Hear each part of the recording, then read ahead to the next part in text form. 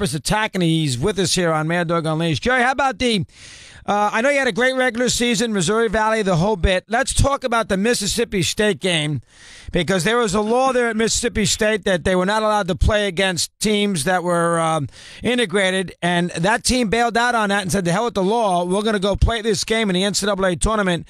I know you had some nice things to say. Let's do that game first in East Lansing. What can you tell me about the Mississippi State NCAA tournament game?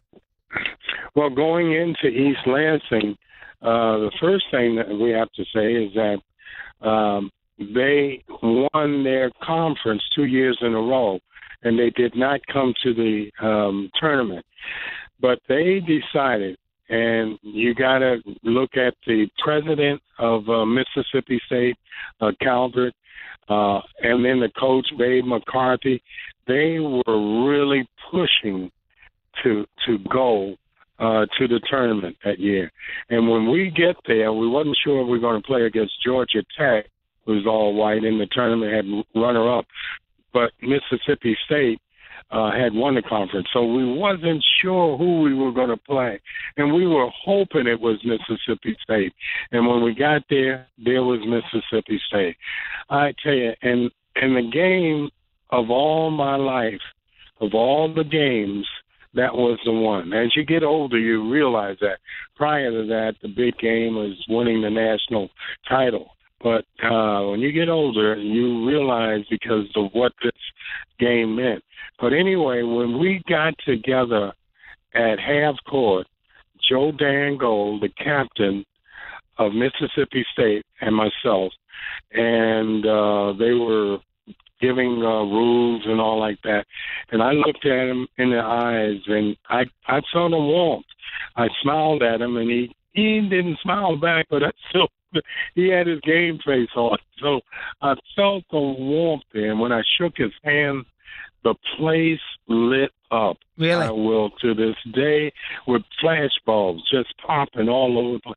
I will never forget that. Wow. I mean, we just blew up with and it startled me. And later on, because Joe Dan and I got to be real good friends, he said it startled him too.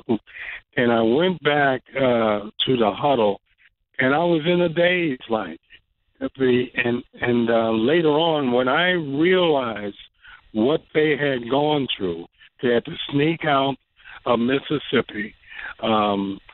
Ross Barnett, the governor, was trying to serve an injunction on them, and they did everything. They had the president went to Nashville, and Joe Dan, the coach, went someplace else to avoid getting the injunction. So I mean, that game means so much to me. I just get overwhelmed even to talk about it. 61-51 for Loyola. And then Cincinnati there, Jerry. They had won twice in a row. Jucker's their head coach. Not Oscar, he's gone. But a very, very good team. And you came from a big deficit, 16 in the second half, and you tied the game up with a big basket with a couple seconds to go at the end of regulation before you won the game in overtime. Let's go through that for a sec. Go ahead. Well, you're fighting your way back, and everybody on the team, because we played in spurts. We led the nation in scoring and 92 points per game, so we could spurt on you. But we were 15, 16 points down, and we just gradually just eating at that lead. And finally, with about 6 or 7, we hit a spurt. I think I hit 2 in a row after being guarded very well by a guy named Tom Sacker and so on. But what happened is that they were up 1 and they had the ball, and with about 12 seconds to go, and I had to foul him. I tried to steal it, but I had to foul him, the Cincinnati guard, and he went and shot the first one in. So he's up 2. If he hits the other, we only got 8 seconds. Yeah, no 3-point. It's over. No 3-point line. You're correct. Go ahead. Right, yes. Right. So he misses, and Les Hunter grabs the ball, throws it to Miller, and Miller throw it to me, and I just let it go. I roll in between the foul line and the back circle.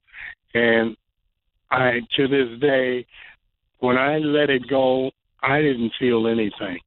I truly didn't. I could have thrown an air ball, and I wouldn't have been surprised. But it hit nothing but net and put us in the overtime.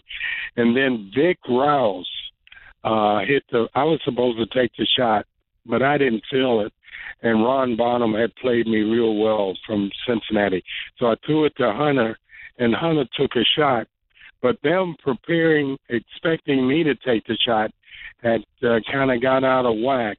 And Vic Rouse was on the other end, on the other side of the rim, take it and put it back in, and then time went out. Wow. And the place went wild. The only team to this day in the state of Illinois to bring home a national championship. How about that? Now, Texas Western 2 years later, Jerry, but you beat them to it with 7 black starters with both teams, and then Texas Western sort of make it a big deal in '66. What was your take about that when Texas Western won it 2 years later? Yeah, matter of fact, in a tournament, Jack Egan, the one starter who was awesome of a ball player, but he got in an argument with the refs in a tournament, and he got kicked out of the game, and our sixth man was black. So for the first time in 1962, there were 5 African Americans on the court at the same time. Wow. So that in itself. But, of course, you'd like to give Texas Western a lot of credit for having 5. And strange enough, Mad Dog, one of the things that it cleared up, a lot of people would say that Jack Egan, who was a great leader, but without him, we wouldn't know what to do and all like that. Good point. Yep. But Texas Western went the whole season with 5 African Americans. Good point. So that eliminated that back in the day.